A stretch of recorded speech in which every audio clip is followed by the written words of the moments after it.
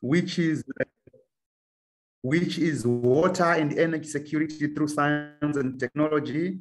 I want to say I'm standing in for our chairman and convener, Prof. Sipho Mseleku, who could not be here today to chair this session because of other commitments. So I'm standing in for him. But before that, I would ask, I want to go to Tanzania and ask Excellency Renalda Mlay to give us a prayer so that we are blessed before we start our session. Your Excellency, could you give us a prayer? Thank you so much, Your Excellency, Dr. Godfrey. Good evening, Excellencies. Good evening, the program director, the speakers, and all that are attending this session. Let us pray before we start the session. Heavenly Father, we come before you in thanksgiving. We thank you for the day. You have given us a wonderful day, Lord. You have given us good health. And now we are convening here as your children to hear from the experts, to hear your word through these experts as we discuss the water and technology. We all know that water is life, and you gave us water and plenty of water so that we could use it for our lives and for all the creatures that you have made. Lord Father, bless the program director, bless the panelists, and bless those who are making this session successful. And let us hear your word through the Holy Spirit. And let us be your children and take everything that we have and use all that you have created for us for your glory. And in Jesus' name, we pray through your Son, Jesus Christ. Amen. Amen and amen. Thank you so much, Your Excellency Renalda, for this prayer, which which puts us in the Lord. Yeah. So my name is Godfrey Gandawa, who is standing in for the chairman, like I said already.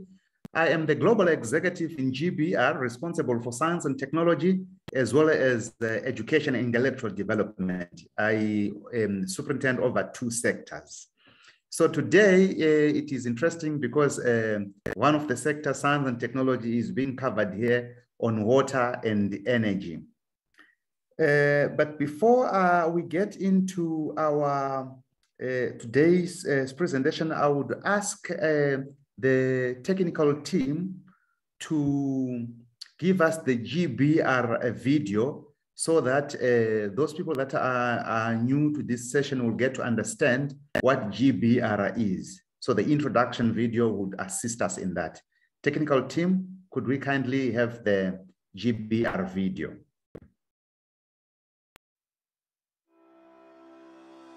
The Global Business Roundtable has a God-given mission to focus on the holistic development of people in line with God's plan for His kingdom.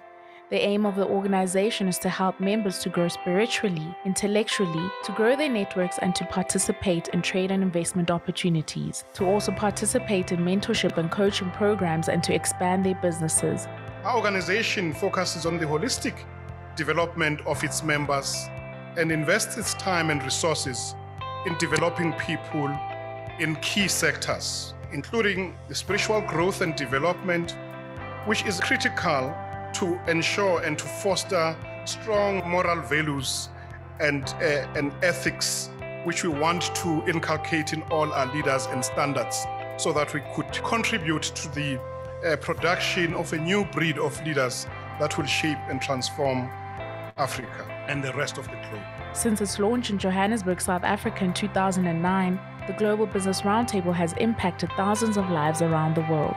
10 years after its launch, this God-focused organization has a presence in more than 80 countries in the following regions: the Southern African Development Community, East Africa, West Africa, Central Africa, North Africa, Asia, Europe, North America, South America, and the Caribbean. GBR has strategic initiatives, programs, and platforms that facilitate growth and opportunities for its members. This is done through the global and local events such as World Congress, Prayer Camp, and the Thought Leaders Summit, Women of Character Summit, Future Leaders Summit, trade and investment exhibitions, and GBR sessions. These events create an environment for our members and partners to meet, interact, and create relationships that will develop their businesses and lives holistically. GBR also has a TV show called A New Thing, which seeks to educate, inform, challenge, empower, and inspire one to live their best lives in line with God's purpose by bringing in several experts from various fields and sectors together. The Global Business Roundtable believes that informed and engaged leaders can make a positive change in the world. The GBR Academy was established primarily to address leadership capacity within the Global Business Roundtable leadership structures. The GBR platform is an online system that exists to create opportunities for personal and professional development. It is poised to further facilitate trade and investment opportunities across nations and industries for big business. For more information on our organization, please visit www.globalbusinessroundtable.com or contact us on +2711 242 8000.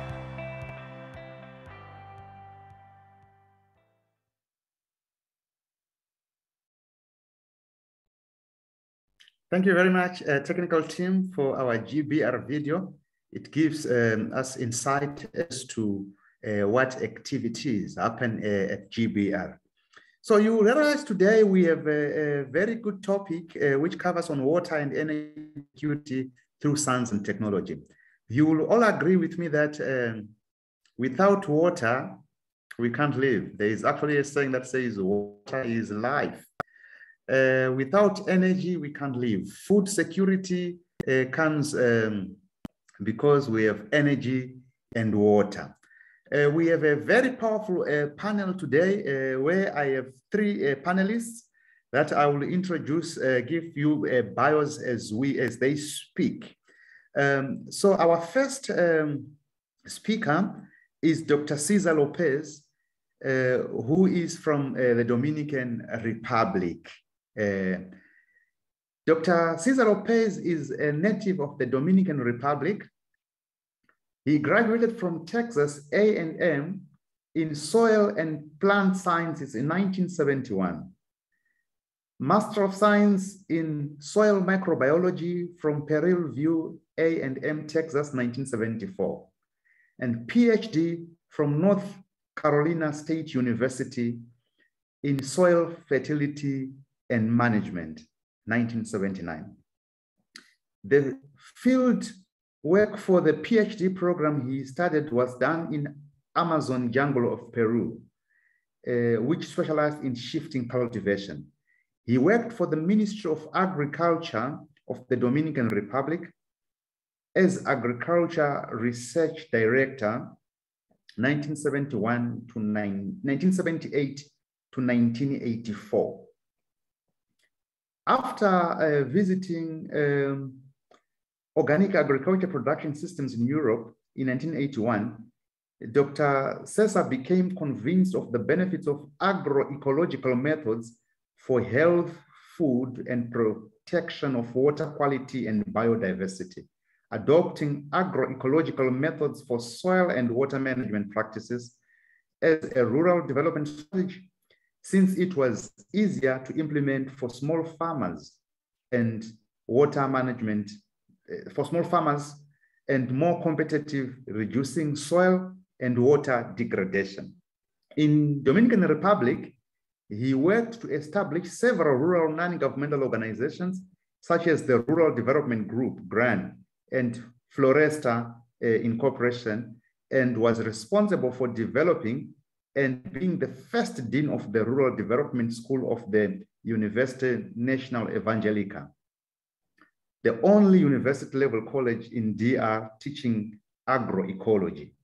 At present, he has been developing an agroecological farm, producing agroforestry system based on shaded organic cocoa with a wide diversity, such as coconuts, plantains, breadfruit, passion fruit, lemons, sour, orange, cassava, yams, pumpkin, and a varied horticultural crops, using many water and soil conservation practices, such as contour ditches, bio-intensive beds, and holes with biodiverse cover crops, making compost and earthworm humus, as well as using amendments such as biochar, ashes, bone and blood meals, lime, gypsum, and others, which are giving excellent results in this project.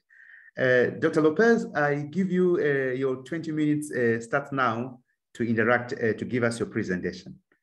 You may start, Your Excellency.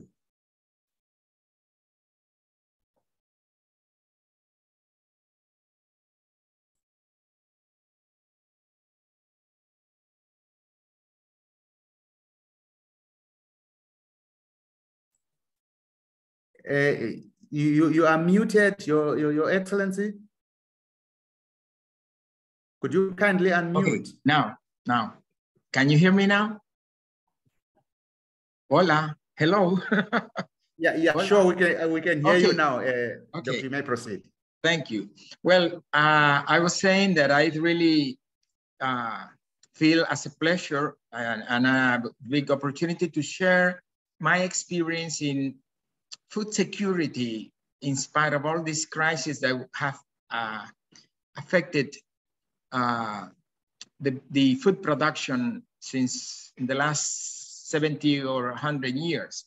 Because as a Christian, as a young, I studied agriculture, and I was always in my mind had the idea of what we find in the creation of in Genesis 2:15 that's give us the big responsibility of managing creation. It says in this verse, God put man in the garden to produce and keep it. It's interesting because I was at least close to 3,000 years ago that statement is there. And it was in 1984 that United Nations assigned a committee for developing the concept of sustainability that is so much used lately. But what is, and in 1986, 2 years later, this commission was headed by Ms. Brundtland, who was at the time Prime Minister of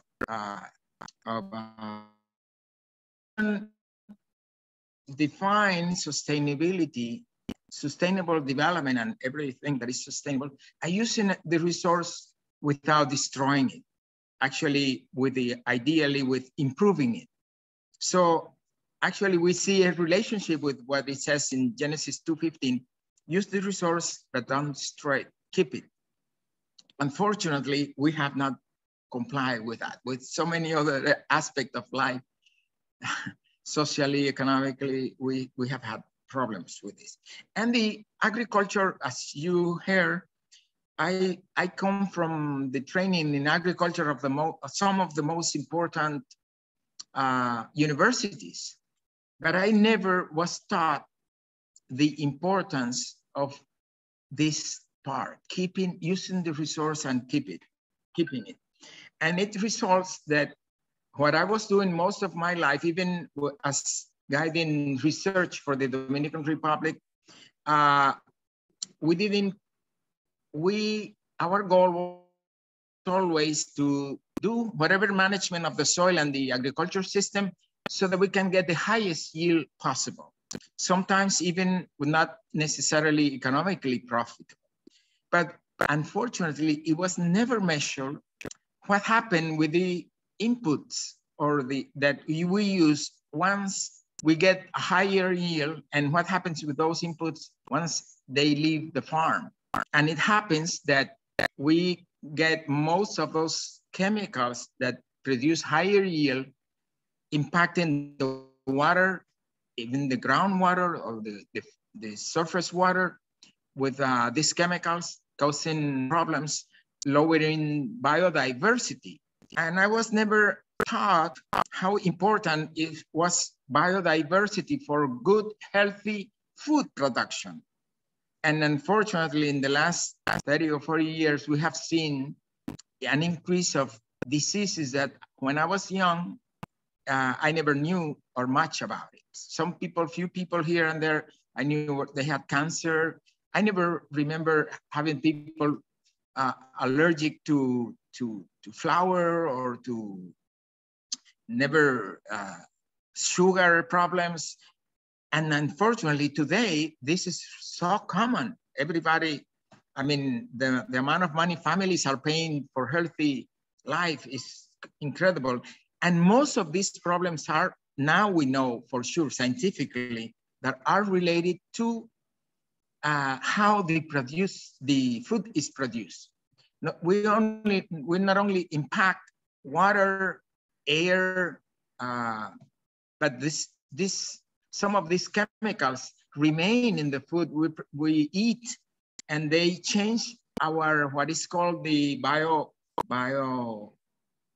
microorganism population of our guts, and that causes a change. Obesity is related to this problem and many other things. But I don't want to get a lot in that aspect, but just to understand that then I had this opportunity being director of research in 1981. I had the opportunity to visit Europe, like it was said. And I thought I knew everything that had to be known and how to produce a lot higher yield. But there I saw high yield without using these chemicals, organic agriculture. Well, eventually, when we returned, there were 6 Dominicans that we went together. We visited England. There is a college in south of London and Sussex called Emerson College. And in Holland, we visited the Wageningen, University of Wageningen. And in Germany, near Frankfurt, an old farm, organic farm, Dottenfelderhof. And it was so amazing to me that you could produce 10 tons per hectare of grains with no chemicals, no fertilizer. Well, and actually this system of organic is so complicated because you have to certify, you will have to do a lot of things that normally farmers, small farmers that produce between 70 and 80% of the food we eat don't use many chemicals because they don't have the financial resources. But when we came back to the Dominican Republic, we started an organic agriculture school and we started practicing this methodology. Well, eventually I myself became a farmer. And I have a video there that I don't know if we can see it now, that without any, in very poor soil, high acidity, very poor internal drainage, and no fertility. And yet we were able to recycling biomass and using all these natural amendments, like charcoal, like biochar, very small particle of wood char, coal, and animal manure and so on, and develop this capacity to produce a lot. I don't know, I was told that there was a person that could put the video that we had. I don't know if we could have it now, if there is anybody that can help us in there. Anyways, today, all this technology that I used okay, here is, let's watch the video. Okay, let's see if I can control it. This is in my farm. Can we start it? And maybe, can you see that in the screen, this? Okay, let's see. Some problem with technology. But the interesting thing now with this experience is that we can produce a lot of vegetables in very hot, humid tropical area. We are about 18 degrees north of the equator in the Caribbean, the Dominican Republic, and the Hispaniola Island, with same island with Haiti. And it's hot most of the time. It's very seldom between, let's say, November to March, we can get maybe temperature 23, 22, but except in high mountains, it's not, it's always hot. So now we have this experience with just managing. And then we have also done some research and see that of these chemicals applied in industrialized agriculture, the crops only take up maybe 10, 15, at maximum 25% of the applied nutrients.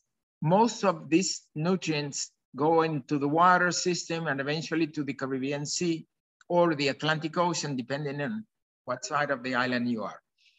And the pest problem and the weed problem, if we have biodiversity, this principle of agroecology, okay, here we go. You can see the beauty of this farm, of these plots, where we have all kinds of lettuce, cabbage, onions, tomatoes. And we also have, as you can see in the background, it's a cocoa farm, organic cocoa farm. We have plantains, all kinds of food and vegetables in this small, the vegetable is only maybe 1/4 of a hectare that we have the vegetable. Most of the farm, which is about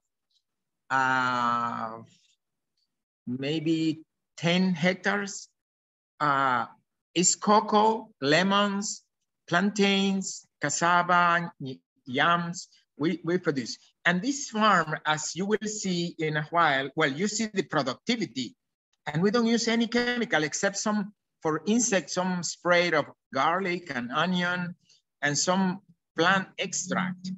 For fertilizer, we use manure of cow manure or fertilizer made out of earthworms. And we also see the combination of we don't use monoculture crop because that's what brings pest problems.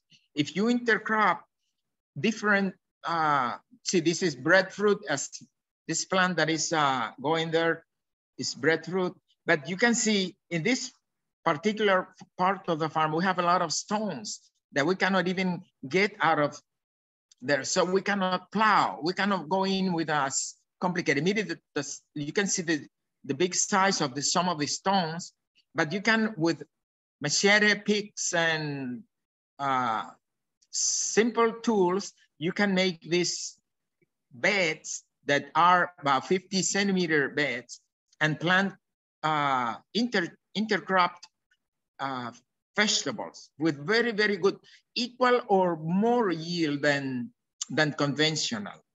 Of course, as you can see, this is open field. If we had some plastic on top, because this area gets a lot of rain, then we will probably have higher yield. And in the background, you can see the breadfruit trees and the tropical environment, as you can see, many areas. And so this is a event based on water and energy. We have very low energy inputs in this because we don't use any imported, which makes crop production, especially food crop production, very expensive. We use only local recycling of biomass that is always available in the tropics. And also there are these principles of agroforestry that organic matter that when it's ignored practically in conventional agriculture or industrial agriculture, it's like a sponge. The 1 gram of humus, organic matter, can hold 8 grams of water in the soil. So when we dip the soil, which normally has a layer with a high organic matter of 10 or 15 centimeters, we make it 3 times deeper when we go 45 or 50 centimeters. And we do this with a tool, simple tools like machetes,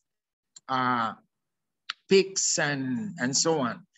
And then we add these organic materials in the bottom of this ditch and put back the soil, and we can produce and by doing this management of the soil, this whole volume of 50 centimeter by 1 meter on top becomes a sponge. When it rains, instead of running off, the water infiltrates and stays in the area where the roots are going to develop.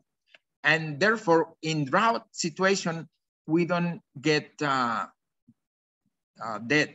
The certification can really be controlled by this kind of practices, soil management practices.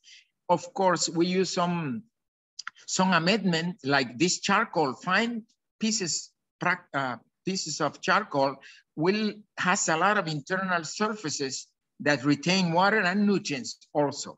Instead of washing off in the groundwater or the surface runoff water, we get more than 50% of the water infiltrating and staying in the layer of the soil that can be controlled by the crops. Well, I know this is a limited time event, but I can testify to you that we can produce food crops or any kind of crop with the resources that we have in any environment. Even in dry areas, we can have amendment that are like lime and these residues or processed residues of animal blood and bones, and also legumes. This biodiversity principle, having a lot of different crops and maintaining the natural diversification of the flora and animals produces the healthy environment for crop production, and you don't have to use terrible chemicals that cause terrible diseases.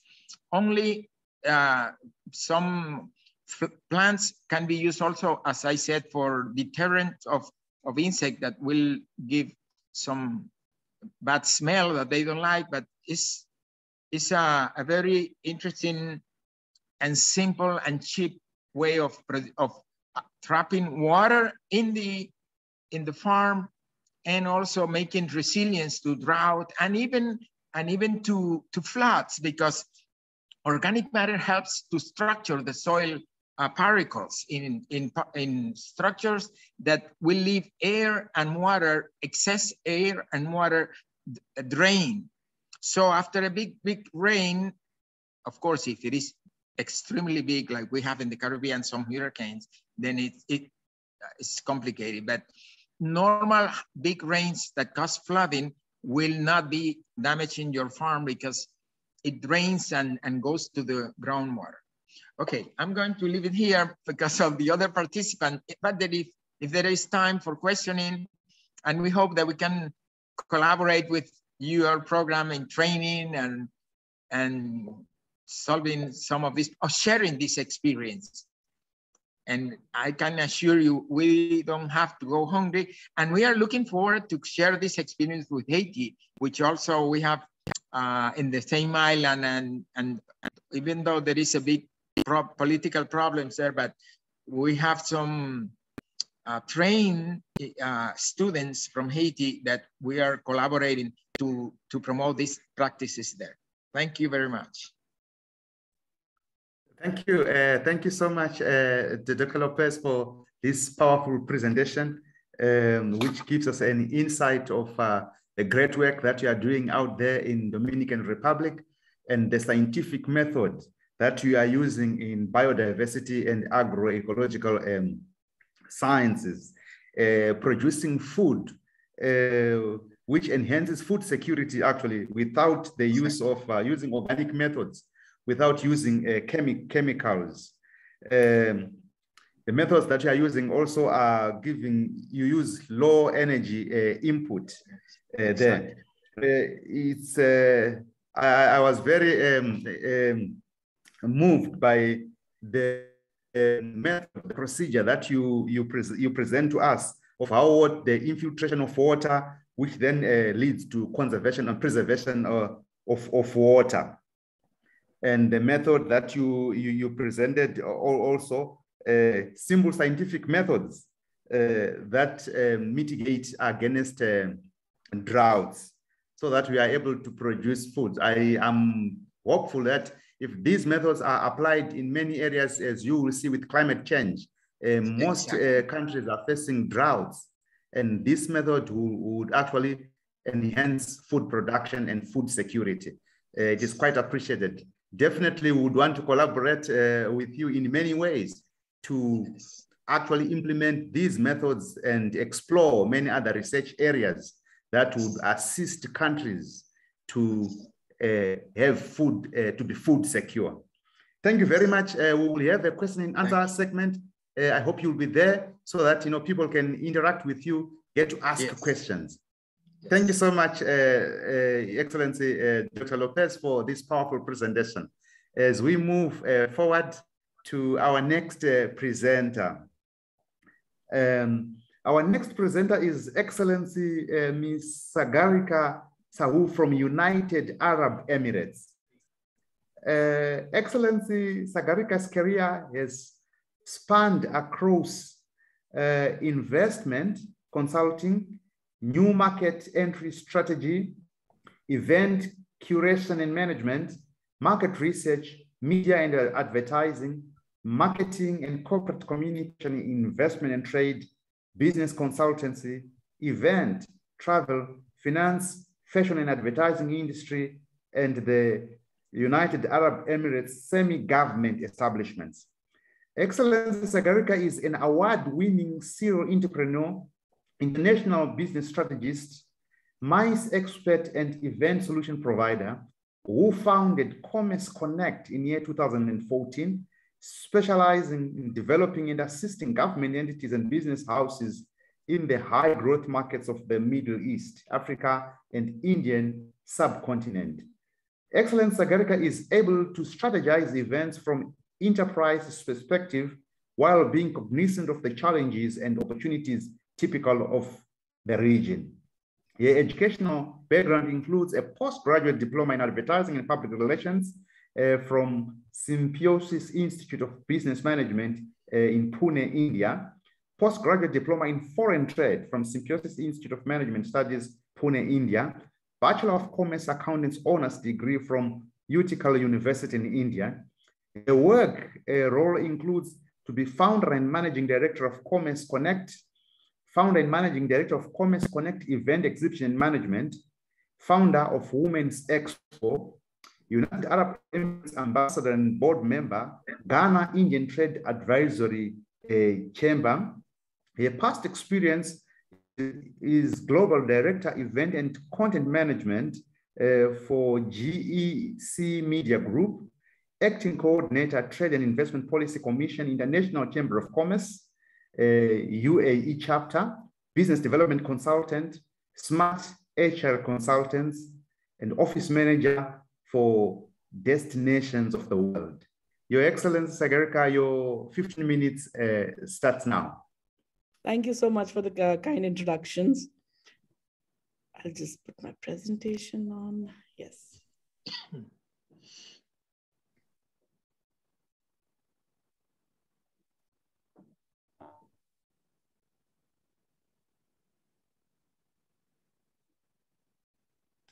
Okay, welcome everyone to this call today. And I am the Managing Director of Commerce Connect. What we do in our company is we connect visions and we connect achievements across the globe, especially in the high growth markets of Middle East, Africa, and the Indian subcontinent.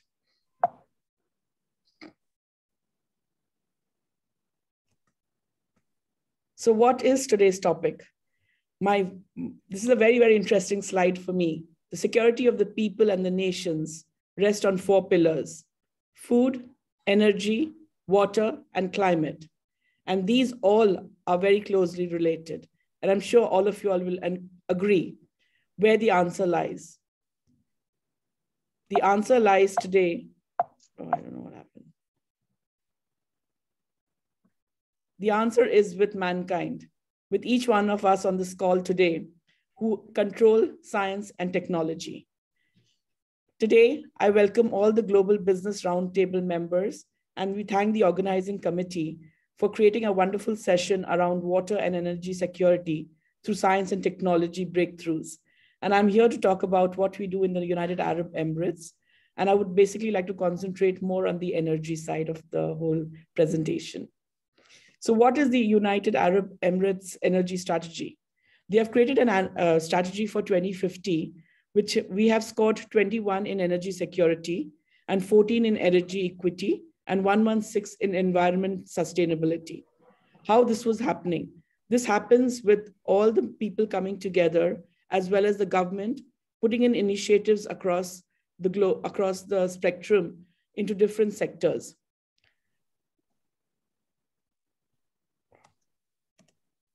I don't know, this is going backwards, sorry.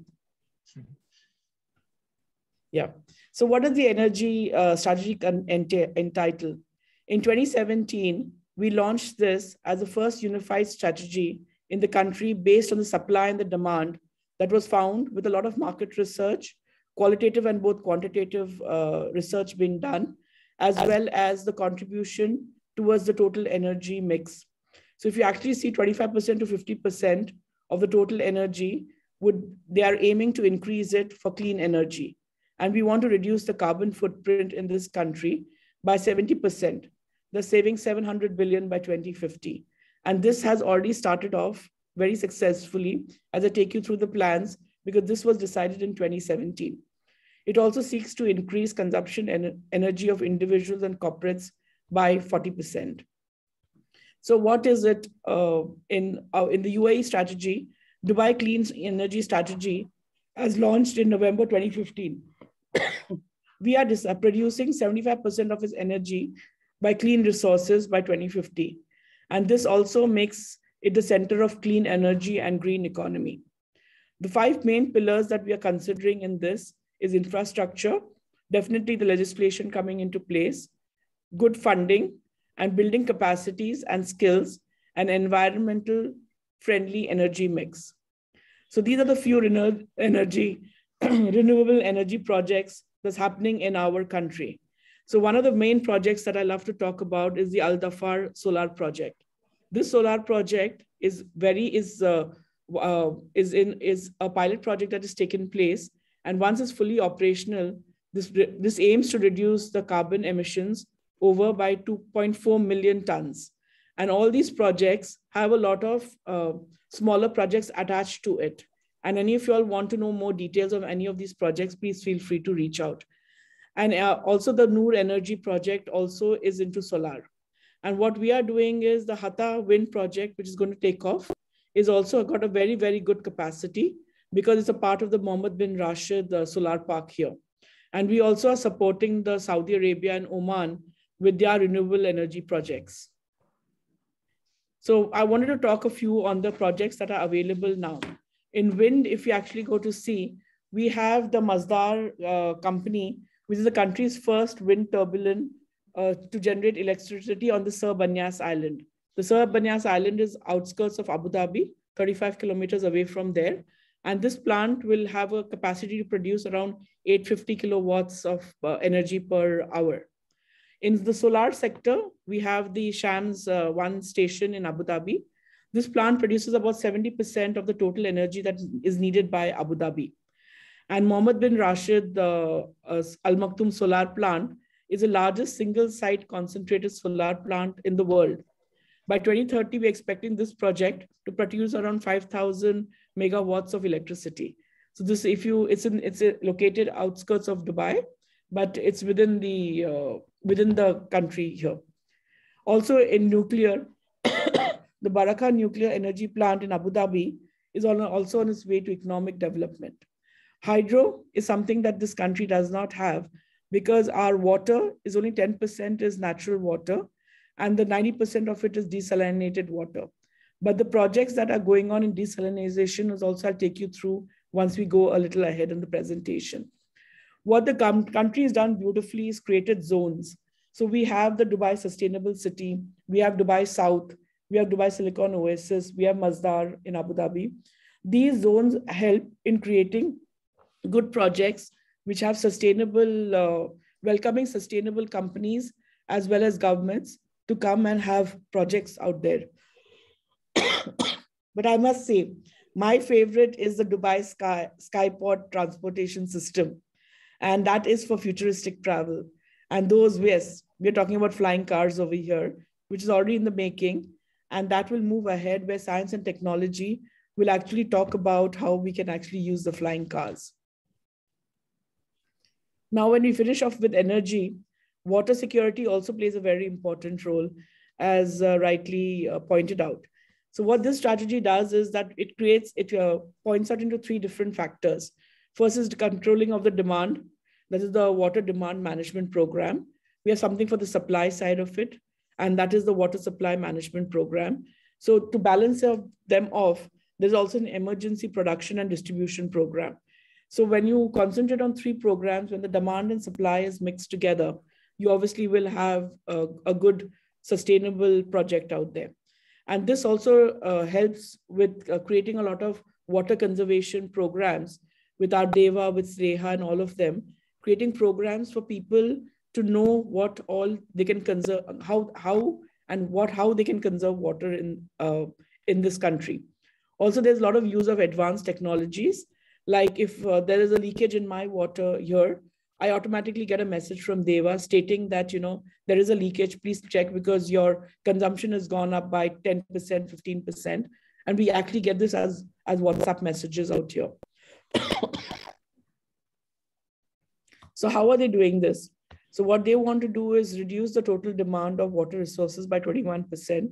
And these all are statistics that are found over time, because when the 2036 is given a deadline, and they want to work towards water first, and 2050 is towards the energy. And this is a few pointers. If you all anybody wants more discussions on this, I'm more than happy to discuss it. And what they want to do is that they want to ensure that per person water usage is drastically reduced so that we can be used in different forms. As I mentioned to you, we have a lot of desalination water of the sea that gets used, and there's a lot of usage of treated water. The treated water is used for our agriculture and for creating the fauna and flora of this country. What are the main water desalination projects? One of the main ones is the Gandawa desalination pilot plant. This is just a pilot program that they have started right now. And the technology that they are using right now is solar power desalination and reverse osmosis membranes. So they are creating technology which will be important to do these projects in a long and sustainable manner. Apart from the above, as I mentioned to you, DEVA is the Dubai Electricity and Water Authority, and Francisco increase the water security by expanding its water's infrastructure. And they're doing new desalination technologies and bringing about a change over here. So how do we get to know about all these technologies, etc.? I run the Middle East Startup Awards, which is into innovation and tech related companies in the complete Middle East. So when I say Middle East, we talk about the GCC countries, Israel, Lebanon, and Jordan. And this particular awards is presented by the patronage of the Ministry of Economy. It's supported by the Dubai, Abu Dhabi Global Markets, along with the angel investors. And then we have our other partners. So what the Middle East Startup Awards does is we encourage tech-related projects in agri-tech, health tech, solar, and all the different projects to come forth of people who are creating new technologies in the region. And if anybody wants further information, please feel free to reach out. Apart from this, I also own the Women's Expo. Now, Women's Expo is a movement which is designed to transform businesses and entrepreneurs who are already impact creators into impact multipliers. So in this particular event, we use SDG goals to create a stronger and a better sustainable society. And this is what my company is all about. We launched in 2014, as was rightly mentioned earlier, and I have different verticals under my business. And we are spread into 30 countries, and we already operate in all these countries for the last 8 years. And we also support projects that are across the globe. And that's me. I'm a global connector. I'm an international business strategist and an event expert. And I want to be the change that I want to see in this world and be a part of movements that are doing that. Thank you. If anyone wants to connect with me, please feel free.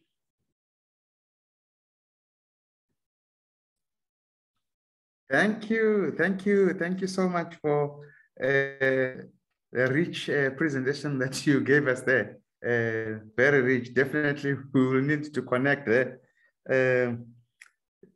Very great work happening in United Arab Emirates there.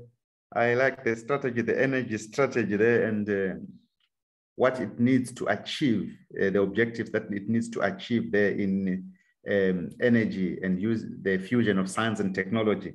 Then the water and security strategy 2036, using technology, the use of technology in the management of water systems.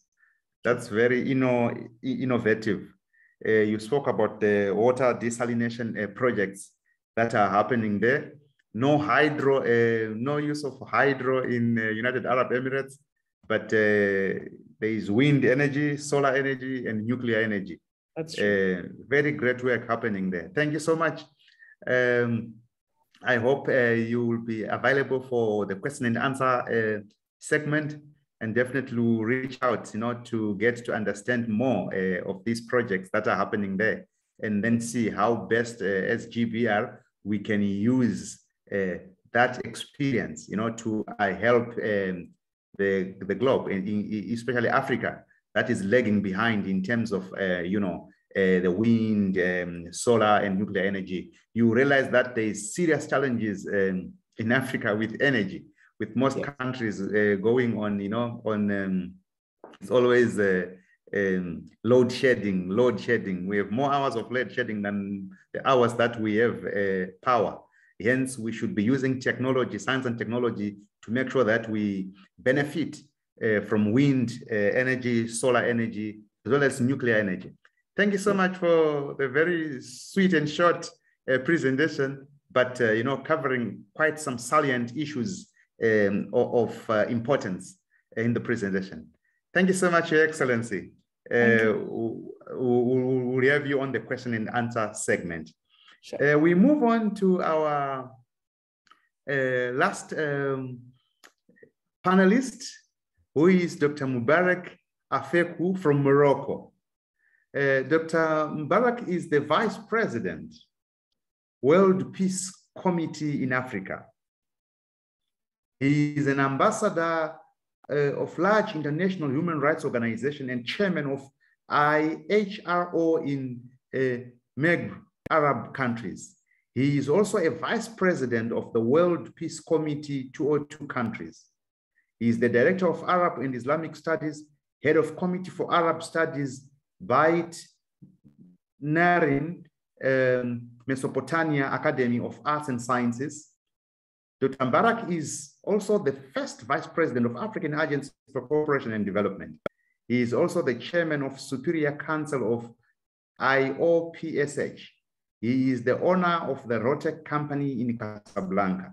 He holds a doctorate degree in philosophy of peace and human rights from Academy of Universal Global Peace. Another doctorate degree in philosophy of peace and human rights from Academy of Security and Human Sciences. Dr. Mubarak, your 15 minutes starts now.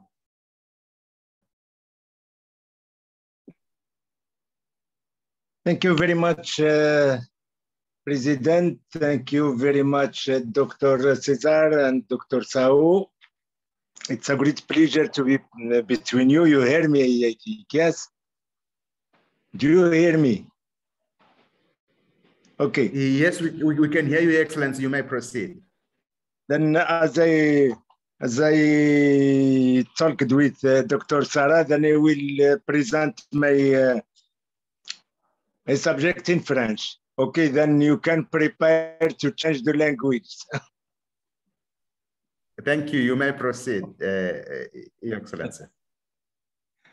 Alors, salut tout le monde, salut mes chers intervenants, Monsieur le Président, et merci aussi à l'organisme organisateur de cet événement. Ben, vous savez très bien, d'après ce que vous avez cité à propos de moi, je travaille sur la paix et les droits de l'homme. Pourquoi la paix et les droits de l'homme? Le monde a vraiment besoin de paix. Sinon, s'il n'y a pas de paix, il n'y a pas de stabilité, il n'y aurait pas de développement. Donc, il faut encourager les gens à être stables, chacun dans son pays, afin qu'on puisse bâtir un monde meilleur pour tout le monde. On se rappelle très bien en 2011, lorsqu'il y avait ce qu'on appelait l'Arabic Spring, les peuples demandaient uniquement la stabilité parce qu'ils avaient peur de ne pas être stables. Ils ne pensaient pas au développement. Le problème des jeunes actuellement, surtout en Afrique, en particulier en Amérique latine, c'est le travail.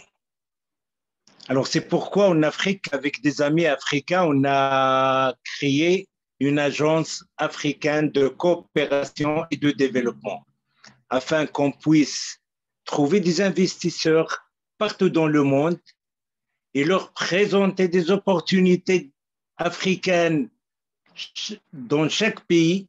Dans chaque pays, nous aurons un directeur qui va nous présenter les opportunités de son pays et pour les présenter aussi aux investisseurs pour choisir chacun en ce qui le concerne. Dans le domaine de l'énergie, de l'eau, du bâtiment, de l'agriculture, etc. Donc, c'était ça le but de créer l'Agence africaine de coopération et de développement. Vous savez très bien, nous vivons aujourd'hui dans un monde qui a besoin de plus que jamais de paix et de stabilité. Qu'est-ce qu'il faut, par exemple? Les dirigeants et les officiels doivent contribuer à cette paix plus que d'autres sur le front intérieur, comme ils doivent écouter leur peuple qui aspire à une vie décente et à la dignité et les considérer comme des partenaires de paix et de stabilité et ne pas les considérer comme des ennemis. Il ne faut jamais considérer les peuples comme des ennemis. Ils doivent faire accoudoir et des amis du gouvernement pour les soutenir et mettre la main dans la main pour atteindre les objectifs de développement en général. Et c'est en partageant d'ailleurs les richesses des pays et en luttant contre la corruption pour renforcer leurs économies et s'engager dans un développement durable avec la participation du tout. Sur le front extérieur, on remarque actuellement il y a les haines qui prévaut entre les pays et qui doivent cesser malheureusement. Les guerres doivent cesser. Donner une chance aux négociations visant la paix internationale et les efforts pour faire face aux épidémies, surtout, et aux catastrophes naturelles, en particulier la pandémie Covid-19 qui a avorté les progrès de l'économie internationale, de l'économie mondiale en général. Et avant-hier, on entendait dire le président américain Joe Biden qui avait dit on va demander plus d'argent pour faire face à la deuxième pandémie qui va venir. Ça veut dire qu'ils sont au courant que le monde va encore accueillir une autre maladie. Dieu nous protège. Par rapport à la plupart des pays du Nord, les pays du Sud en particulier restent victimes de la mondialisation en raison de la division injuste des richesses et des privilèges, ce qui a montré le fossé économique entre les pays.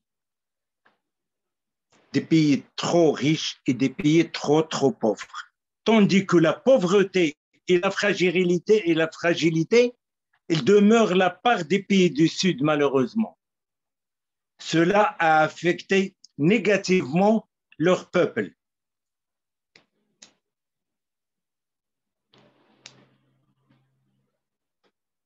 On sait très bien que, en l'absence presque générale de canaux officiels, gouvernement, parlement, partis politiques, syndicats, etc., et même les institutions de recours censées d'écouter les demandes des peuples et précipiter les solutions en fonction des capacités disponibles. Parce qu'il faut d'abord dissoudre les problèmes et les litiges entre les peuples et les gouvernements pour garantir une stabilité durable qui va donner un élan pour le développement et le progrès. C'est là où la profondeur de la crise et la perte de confiance entre les peuples et les gouvernements, il n'y aurait pas de développement. Et de plus, la base, le socle principal du développement, c'est les libertés. Les peuples doivent être libres, dire ce qu'ils doivent dire d'ailleurs. Il n'y a pas de développement avec une répression. C'est là où réside le profondément de la crise et encourage la perte de confiance, comme j'ai dit, des citoyens, non seulement dans leurs relations avec l'acteur politique, social ou économique, mais aussi dans toutes les institutions. Plusieurs exemples en général qui ne peuvent pas être évoqués faute de temps, et tout cela reflète une profonde crise sociale qui a atteint le point d'exode massif, malheureusement parfois à l'étranger, comme le fléau aussi a abordé le sujet de la citoyenneté. Donc, merci infiniment. Alors, je peux dire que, à propos, même si c'est pas mon domaine, à propos de l'eau et à propos des énergies, actuellement, il y a même les politiques qui dominent ça. Il y a la rareté de l'eau, il y a même des pays qui repoussent des nuages pour voler de la pluie. Il y a même je sais pas moi, des énergies nouvelles, de la nouvelle technologie comme le cobalt actuellement et le traçage des eaux, etc. Il y a des litiges entre les pays. Donc, on souhaite bien une paix générale, garantir une vie durable au globe humanitaire qui se trouve sur le globe terrestre. Merci infiniment et en attendant vos questions. Merci.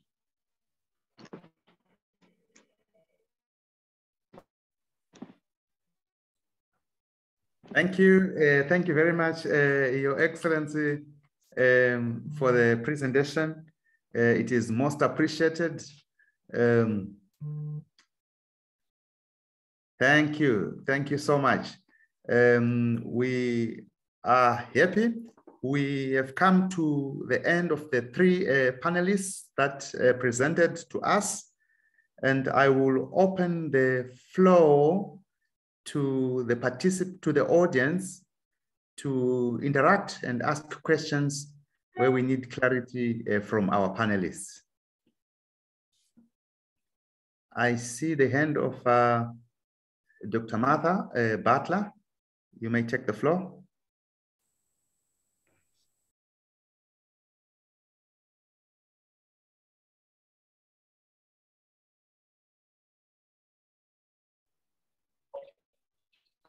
Okay, now the mic is open.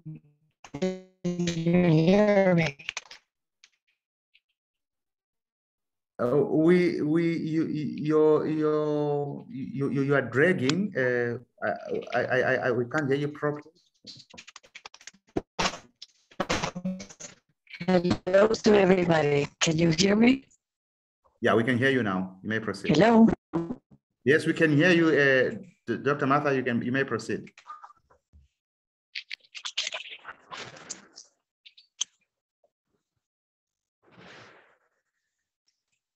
Godfrey.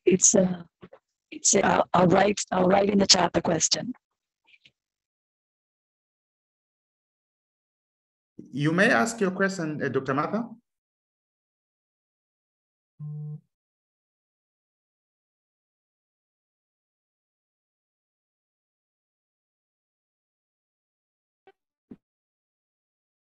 I think we are having a challenge there with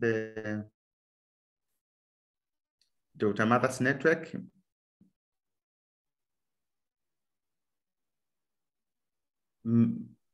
Maybe you can restart your network, then we'll give you an opportunity to ask.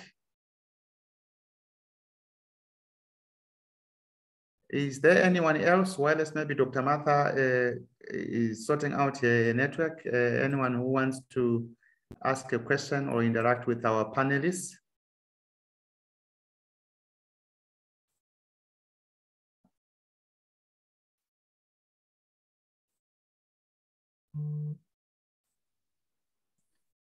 Yes, Excellency Gwen Patrick, you may take the floor.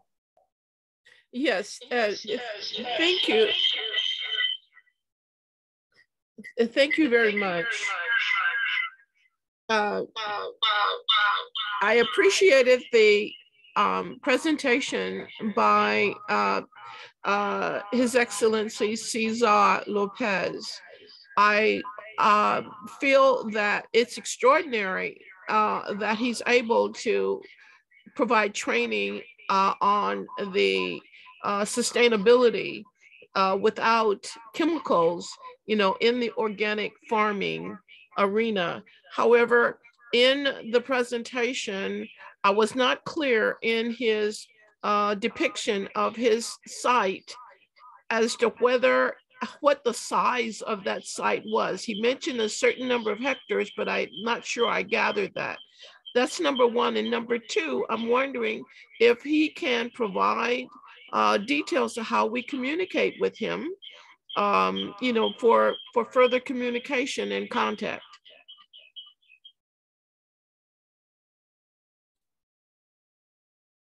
Thank you very much for those questions. We'll ask Dr. Lopez to respond. Yes, thank you. We have in the Dominican Republic, this is interesting. We have the largest organic cocoa and bananas production in the world, exported to many countries, several countries. So we have actually this horticultural small plots, which is one, in my case, is one quarter of a hectare. It's a size that I can manage, and it's appropriate for small farmers that have even small land. But the cacao agroforestry system, organic cacao agroforestry system, is 10 hectares that we have. But we have farmers, in the average, we have 36,000 farmers, cocoa farmers, and the average size of the farms is 3 hectares. And the productivity is very low. Like 400 kilograms per hectare, while some organic or agroecological farmers produce up to 2 tons of organic cocoa per hectare. So this technology is appropriate for very small farmers and very large farmers. It doesn't matter. Of course, for large farmers, then you will have, in some cases, the use of machinery, mechanical systems. In my case, I don't have any mechanical system because my farm and several of my friends, in this geological characteristic of the soils in this area, have these stones, large stones that you cannot even get out of the ground to allow machinery to go in. So everything has to be by hand in a way that makes farmers less dependent on on energy machinery. But the good thing is that the production is not less because of that. In the Dominican Republic, because we have low employment sources for rural areas, we can keep young farmers, young people close to the farmers if we have high productivity or high benefits, if you don't have to expend a lot of money to produce large quantities. So we see this methodology as a strategy for rural development promotion and to keep young people in the rural areas. And this is, we're trying to do this through the university that I'm working for now. The way to communicate with me, I think you can get it from, I have a C Lopez. Well, I don't know. I will, Dr. I forgot your name. You can get it from the leadership of the event because it is there. Thank you. That's fine. We will forward the contacts to Dr. Gwen Patrick. Thank you so much, Dr. Lopez. You be there. Maybe you'll get another question. Dr. Martha, I hope you can now speak.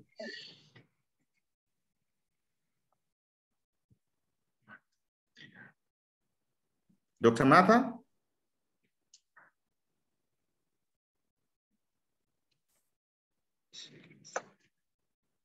I think, I'm not sure what's happening with her there. She's muted, I guess. Okay, I think I'm open now. Is the mic open? Can you hear me? Hello? I can hear you. You may proceed. Yes, we can hear you. Okay, great. No, it was muted, but I'm glad it's open now. No, I wanted Cesar Lopez to comment about, and he did a little bit, but I think he should comment more about the training experience that they had in the 90s with the support from the Swiss here in the Dominican Republic, where they trained, I don't know how many thousands small farmers to do organic agriculture. And the result of that is, as he was mentioning, that we are #1 exporters of organic cacao and, used for the best chocolates in the world. And the same thing with bananas, organic banana growth. And it's organic. So that means, chemical pesticides or stuff like that. And the beautiful thing is that now since it has his own plot, he can show the world. I think that's beautiful. And I agree with Ms. Gwen that we need to get his contact and get, other people in the area of agriculture in connection with him. Because we are going to be facing a big food security situation in the world due to all these climate change affecting how food is produced in the world. And I'm glad, whether this is good or bad, that we're getting back to the basics to do the way the Lord designed it to happen. So I would like Cesar to comment. Thank you.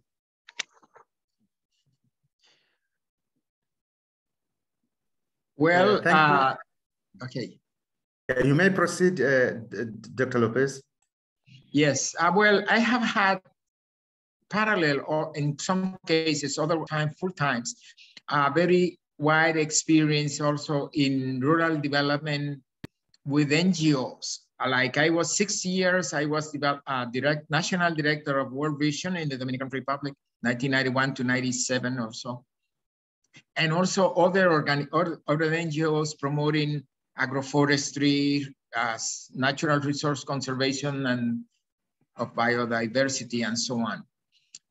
Of course, until this crisis that we just came in the last 2 years or so, different with climate change, because the same practices to make farms resilient to climate change, to warm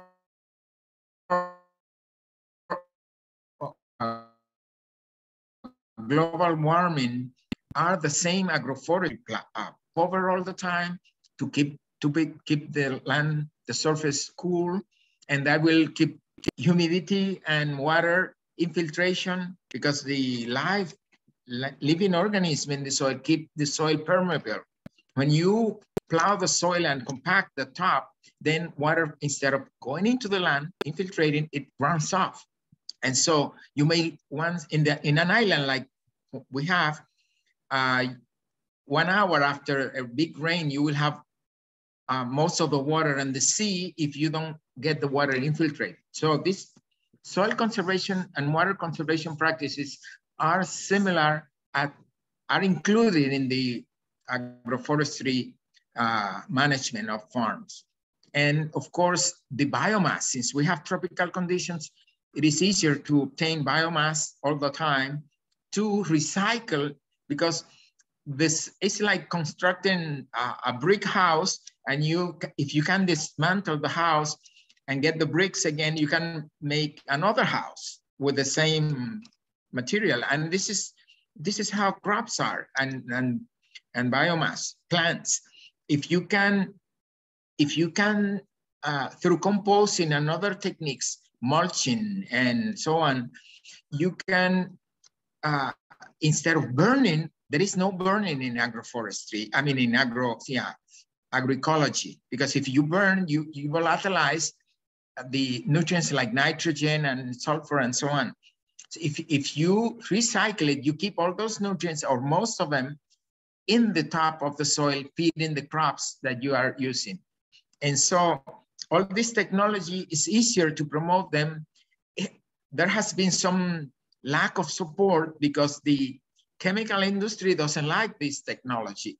They don't want us to succeed.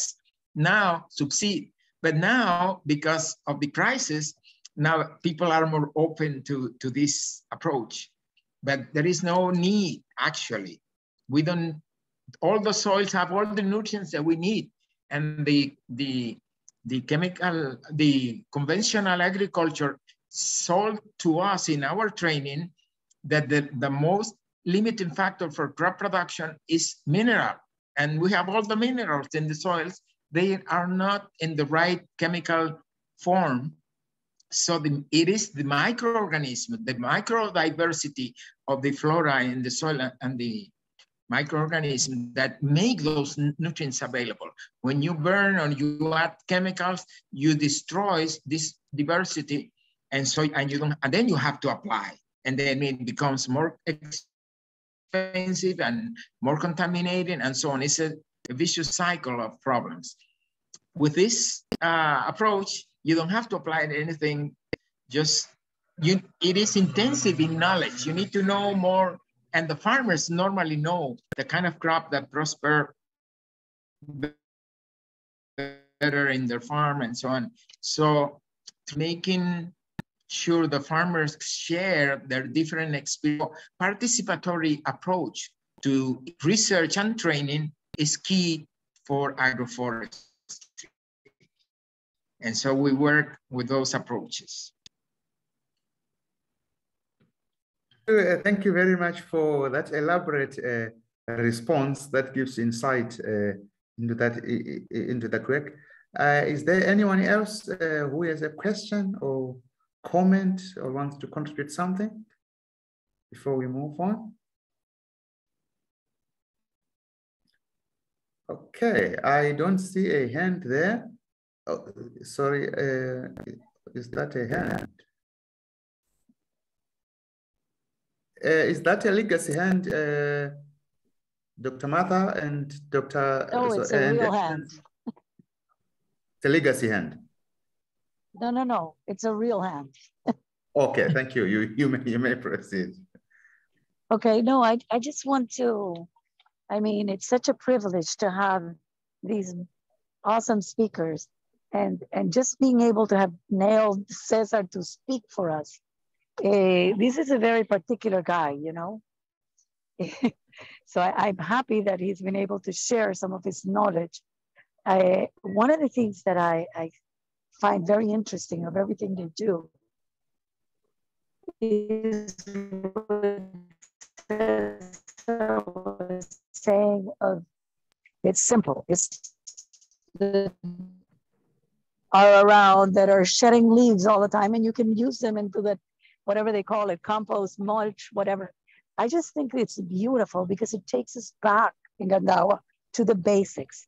And in a time where all these chemicals are so costly, and not only the cost of the implication of buying the chemicals, it's how costly they are when we eat all this food that is contaminated by these chemicals. We're all getting sick, and we have more cancer now than we ever had before. And we have more diabetes. I don't know in the rest of the world, but in the Dominican Republic, we have almost 12% of the adult population is already diabetic.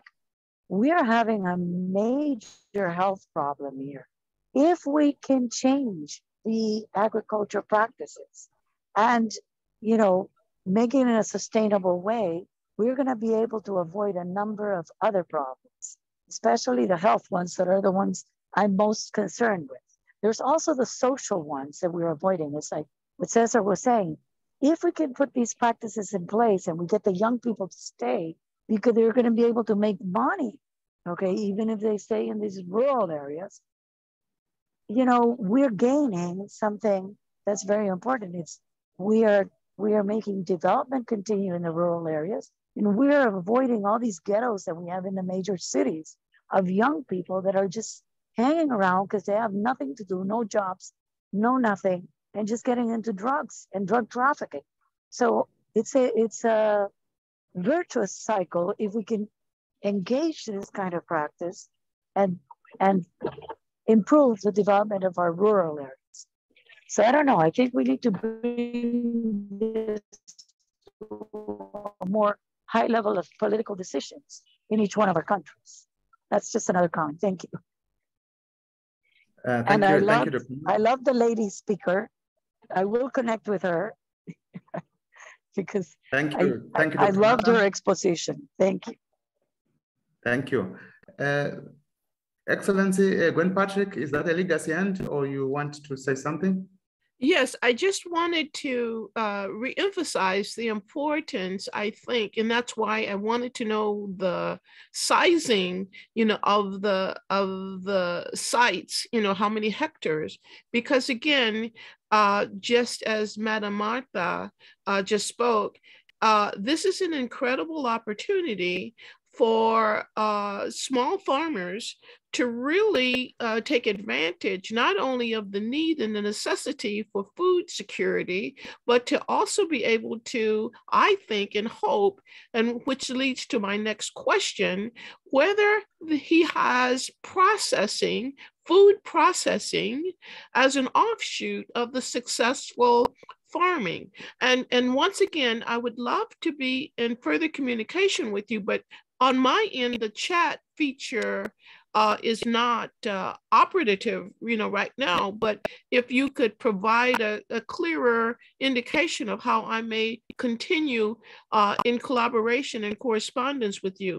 Again, I'm in the United States, and frequently we have so many requests for entrepreneurs in an agricultural type of project, but they want to rely upon the chemically based, you know, growth and farming that is so powerful and frequent here in the United States. And so to hear you expound in incredible ways of the unnecessary you know, chemical fertilizers and other type of interactions to sustain those crops. I really want to know more about that. But again, I also want to know in your comments, have you had conversation with production after those crops, you know, have been, you know, beautifully grown? Is there a production side of this that you could speak to as well? And I thank you. I give you the floor, and I thank you. Thank you, Excellency Gwen Patrick. Dr. Lopez, you may respond. Thank you. Thank you. We are open. All my life, my father was a pastor. So since I can remember, since I was so small, servicing other people is part of my life. So I enjoy that. Of course, transforming basic production into more chain value along the chain value line is ideal.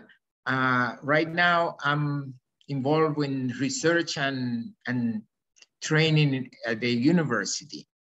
But I'm looking forward to having this farm converted into a training place where small farmer can come and learn and practice and go and then follow up in their own farms, and so that this can be expanded, because I see no need, no reason why we should have hunger, because with this technology and seeds and some simple tools, you can produce food and be resilient to climate change. This is the great part.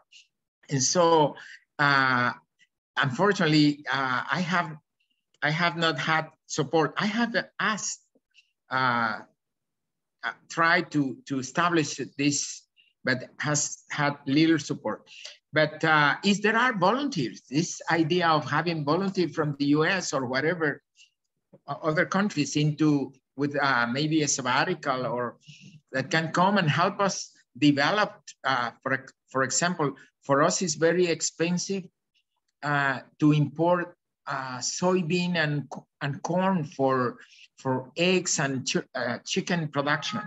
So it would be interesting to help us develop a simple industry of making flowers of root crops like cassava, yams, bananas, sweet potatoes, to feed animals or people and animals, because we need protein to substitute this imported protein. Most of our eggs and chicken are very expensive because of that. So we need to include not only primary production, but also animals, and then maybe in some industrial. Chocolate. We export raw cocoa, very cheap, relatively cheap, and then we have to import chocolate, the sophisticated product that are much more expensive. But this is a complicated. I mean, as you heard, I graduated from Texas A&M. I am an Aggie in 1971. So I've been living a long time. I want to take it easy, but I'm willing to participate with other groups in this. That's why I like what you are doing in this organization, to promote a better world with everybody and eat nutritionally and healthy. And so I'm available to cooperate with any process. It's very difficult for me to lead more than what I'm doing now, but participate, yes, with initiatives that can come. Thank you. Thank you very much. As we close, there are no more questions there. So what I will do, I will give Excellency Sagarika some 2 minutes to give final remarks or sum up a presentation or conversation. Then I will come to Dr. Barak, then Dr. Lopez, you will give us your final words or remarks. Dr. Sagarika, Excellency. Thank you. Thank you so much for this opportunity, first of all. I feel that, yes, when the topic came to me on how science and breakthroughs would help in every sector, like as I mentioned, the 4 important pillars, in every sector, I feel there is sustainable ideas available out there. Some of them are groundbreaking from the local people, and His Excellency, Dr. Lopez shares a lot of experience in that, as well as some come from the government side. And if both mix hands together, I'm sure every country can have their food security, have their water security, climate, as well as everything. And coming together is more important. And what is lovely also is knowledge exchange. And that is the key. And if we can create more such events and workshops and trainings, I think that would help, the developing countries adding more to the developed countries and all meeting together and actually talking about their experiences. And if this can be duplicated in different countries, I think it'll create a good ripple effect. So I wish all of you all the very best. And if there are any support you need from my side, I'll just add my contact details. I'm more than happy to step in because I do work for the Dubai government also. I worked with DP World for 3.5 years and the DIFC Authority for 6.5 years. So more than happy to get my experience and expertise into this conversation. Thank you. Thank you very much. It is most appreciated. We thank you so much for the great work and the remarks that you've given us and your openness, to continue to contribute and work with us. It is most appreciated. Dr. Mubarak, your 2-3 minutes to wrap up and give us your final comments. Oui, je vous remercie très bien et je suis très heureux parce que d'ailleurs, j'ai entendu les interventions des intervenants de M. Dr. Lopez et Dr. Sahoo. C'est vraiment intéressant pour les pays qui cherchent à trouver un modèle pour le développement. Donc, c'est tout court dans cette phrase-là. Ce qu'il faut, c'est de creuser dans le monde pour trouver des gens qui ont des connaissances, des expériences, car malheureusement, nos jeunes d'actuels, ils perdent beaucoup d'occasions d'aller courir après les énergies, après des expériences et je dis bien des gens qui ont bien travaillé et ficelé les choses depuis des années et qui ont des expériences et peuvent donner des leçons pour l'avenir. Donc, c'est ce qui manque pour nos jeunes actuellement. Je demande à la jeunesse africaine de faire la conquête du monde et courir après les nouveaux modèles de développement, les nouveaux modèles d'éthique, les nouveaux modèles l'essentiel, c'est pour bâtir et les mains dans la main pour un monde meilleur pour nous tous et nos enfants. Merci infiniment, Monsieur le Président, et je vous souhaite plein succès pour le prochain rendez-vous, la prochaine conférence. Merci à tous et à toutes et à la prochaine. Merci. Thank you so much, Dr. Mubarak, for that, for those remarks. It's true that the youth of today and the youth in Africa need to engage and learn, take these opportunities that come about to develop themselves as well as develop the communities that they live in, so that we are food secure. Thank you so much. We hope to engage with you again in future to give us your experience and the expertise that you have shown us. Thank you very much. I come to Dr. Lopez to give your final remarks in 2 to 3 minutes. Excellency. Yes. Thank you very much. I have enjoyed participating. Thank you for your invitation and openness to share what we see. We have a vision to a better world. And there are so many problems that it's difficult sometimes to think that it's possible, but we need to have faith that when goodwill and healthy food, that's good, that's needed. So I feel good when I promote healthy food, which is now the specialists talk about One Health. The conditions for human health, good, sustainable human health are the same for good, sustainable animal health, plant health, microbial health. So we need to reduce these chemicals that cause so much problems and contamination. There are more than 140,000 new chemicals since the war finish of the end of World War II that have come into our system. So, and actually most of them are not really needed. And they are released without really testing what are all the consequences. not only in the place where they are used, but after that. I mean, we should know the life cycle. We should know the life cycle during the whole initial and end of a product and see all the implications. Fortunately, agroecology, which was what was practiced originally, I mean, 100 years ago when we didn't have chemicals, it was a natural process that was implemented.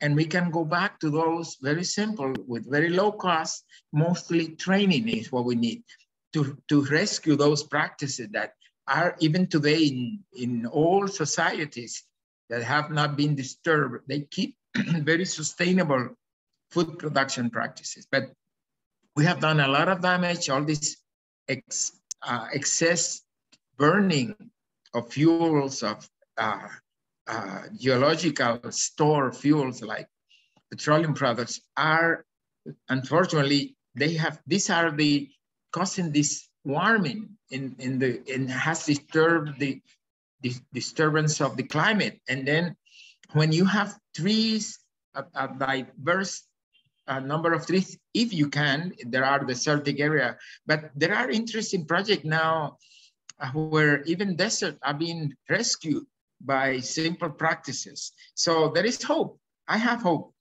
And I think if we all come together with the same willingness to do what is known to prosper and be sustainable, we need to establish models so that those that are willing also to do their part, we come together and do it. So we will have many, many models, and we can do that in food production, in the tropics, and wherever.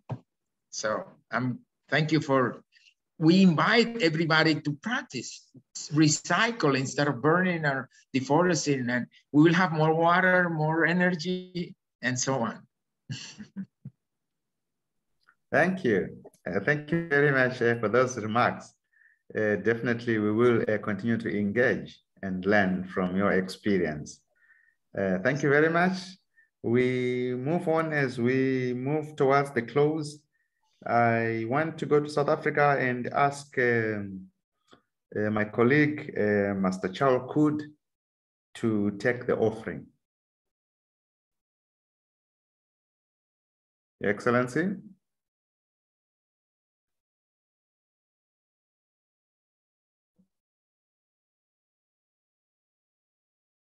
Excellency Charles.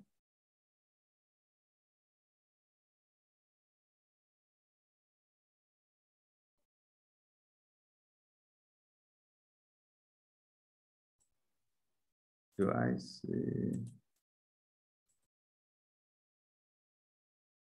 Excellency Charles.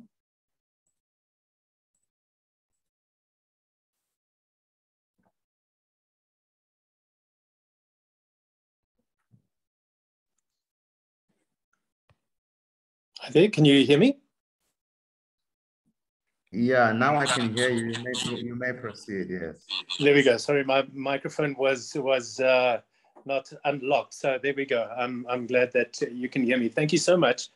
I have the privilege of just sharing a little bit about our offering. And as you can see there with the GFFJ details, it's sometimes always an awkward thing, one would say, is, why do we always have to talk about money? And I've always never understood that growing up in the church and growing up with what is happening. And I realize that as we are talking right now at my particular place where we have got load shedding and it's completely dark. And I'm here with a little spotlight and trying to see. And I thought that was a beautiful analogy that God is sharing with me as I was listening to our esteemed guests, that the world is in darkness. The world, there needs a light to be shone into very dark spaces.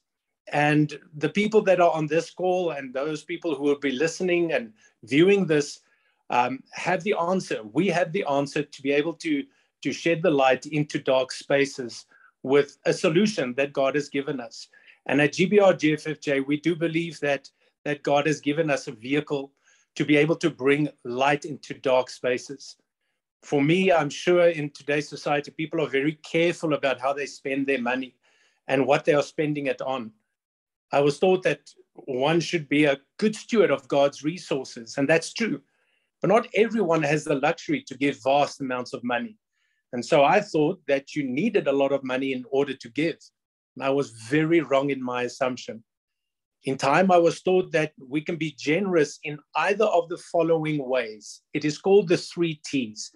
Either give in our time, our talent, or our treasure. This evening, we've heard how people have given of their time, of their talent, and how they give of their treasure. And this got to me. This 3 T's meant that I didn't have an excuse not to be generous anymore. Personally, I found that in certain areas, I was quite comfortable to give, but in other areas, it was quite challenging. The Holy Spirit revealed to me that when I had difficulty giving, I was relying on my own strength to provide for myself. I was not relying on God to be my provider. I was my provider. And with it came a lot of stress. I had treated my finances as a commodity I needed to control and not a kingdom resource that needed to be stewarded. God's word said that we can't serve God and mammon. Mammon in this case means self-reliance, me, the provider. And God revealed to me that giving was a condition of my heart. Was Christ really Lord of my life? Was he really the CEO of all I own? I will be honest, from time to time, I still am challenged to completely let go of control. So this evening's motivation is a call to self-reflection and self-inspection to move away from self-reliance. Matthew 6 verse 21 says, "For where your treasure is, there your heart will be also." How do we spend with our hearts? Well, for those of you who are like me, when I was courting my wife, I would travel long distances just to be with her, write beautiful poems, and I would use half of my measly salary to buy her flowers and take her out for a movie. The 3 T's were working overtime. I was spending time with her, my talent, even though I wasn't a great poet, and my treasure, my pocket turned towards the call of my heart. Giving is a matter of the heart. And this evening, what you've heard from our 3 experts is that there is a need, and that in us is the solution that we can bring to the world. Deuteronomy 15 says, "In any of the towns in your land, the Lord your God is giving you, if there is anyone poor among you, do not let your heart be hard and not be willing to help him. Be free to give to him. Let him use what is yours of anything he needs." These are powerful scriptures. And we read that the Bible mentions money over 800 times. There's plus minus 2,300 Bible verses about money. And we know that money is an important topic that God speaks of in the Word of God, which means that when he's talking about money, he's actually talking about our heart. Through GFFJ, you will find many doorways to discover a space where your heart may find peace in being generous, a space to honor God with your wealth, no matter how small or big. So you can find the banking details on the screen, or more importantly, we would like to pray with you in hearing the voice of God regarding your heart and where he wants you to use, or where he wants to use you more as his heart and his hands. If we can just bow our heads and pray. Heavenly Father, I thank you for these beautiful people that have spent their time to be on this call. Father, you see their hearts. They have been giving already into fertile soil, Father, with their intentions, their heart, their talent, their time. I pray, Father, that you will just entrust these beautiful people with more resources, influence, Father, money, property, whatever it might be, Father, that we can expand your kingdom and we can be a light in the darkness. I thank you, Father, and those who are giving into this account, Lord, I pray that you will multiply the resources in GFFJ, but also those who are giving, that you will multiply and grow them as you grow their hearts. We pray this in Jesus' name. Amen.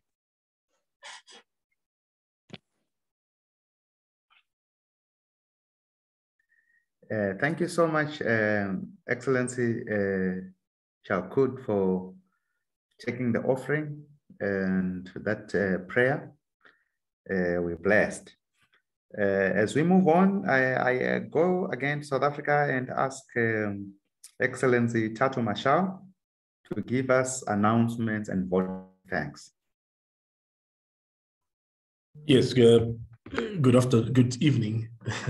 Sorry, I nearly said good afternoon. Good evening to everyone. And thank you so much, Dr. Gandawa, for the opportunity to read the announcements today and to give gratitude to our speakers and participants. So the announcements are as follows. The next GBR International Session will be held next Thursday, the 30th, from 7 to 9.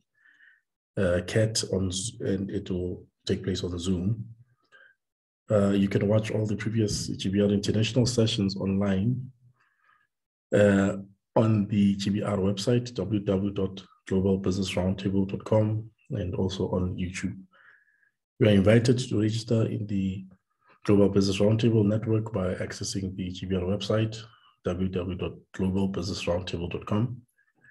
And GBR and GFFJ leadership requests all GBR members and GFFJ ambassadors to set aside every Wednesday from 6 to 6 from January to November as a day of prayer and fasting. You are also invited to join the GBR 24-hour prayer network. For more information on how to join and be allocated a slot, kindly contact Pastor Carol Paulson at carol@globalbusinessroundtable.com or Madam Siska Adamson on siska@globalbusinessroundtable.com. I'd like to take this opportunity to give credit and gratitude to all our participants, especially our guest speakers today. First and foremost, we'd like to thank Dr. Godfrey Gandawa for doing a great job of facilitating this session. We appreciate you. And you did very well. Also like to thank Madam Ronaldo Mlay all the way from Tanzania for doing the opening prayer. And also would like to thank our speakers today, Dr. Cesare Lopez, Ms. Sagarika, Sahoo, and Dr. Imparting Afekouh for the sterling presentations. We hope to see you again. And also would like to thank Master Chalkud, also my colleague, for conducting the offering for us tonight. And would like to thank in advance as we anticipate Pastor Oluwatomio Impanji as he's going to be closing in a word of prayer for us. And lastly, we'd like to thank everybody that has attended the session today. We appreciate your time. Thank you. Over to you, Dr. Gandawa. Thank you so much, Excellency Tatu Mashao, for the announcements and for thanking everybody. Actually, you were not wrong when you said good afternoon, because Dr. Lopez there must be in the afternoon, actually. So he did both good afternoon and good evening. Thank you very much for thanking everybody and giving those announcements. As we close, we also want to thank the technical team for the great work that they've done to sustain us, on this program. We ask Pastor Oluwatuma Obayanji from Nigeria to close the session for us. Excellency, Pastor Oluwatuma. Okay, thank you, Excellency, for the privilege, and thank you for the success of tonight's meeting. Let us pray. Precious Father, we thank you for this day. We give you all the praise. We are grateful for all that you have done in this gathering tonight. We ask that your name alone be exalted, your name be glorified. As we go tonight, we go in your name, we go in your power, we go in your grace. Let the blessing of tonight's meeting rest upon us abundantly. Thank you, precious Father. In Jesus' mighty name we pray. Amen. Amen. Amen. Amen. Thank you very much, everybody, for participating and being a part of this session. Be blessed, and we meet next week on Thursday, same time, 7 o'clock to 9 o'clock. Be blessed, and bye.